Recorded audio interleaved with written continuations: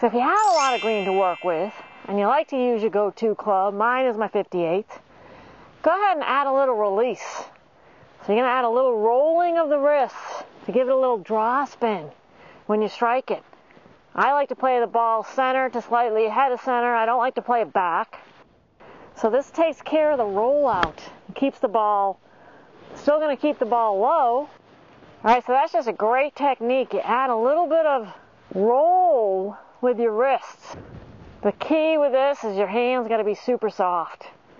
Right? You can't be dragging the handle. You got to let the club release a little bit to get the roll out. And this is just another great option. You're not comfortable using the 9, 8, or 7 iron that a lot of players like to use. Go ahead and add a little release.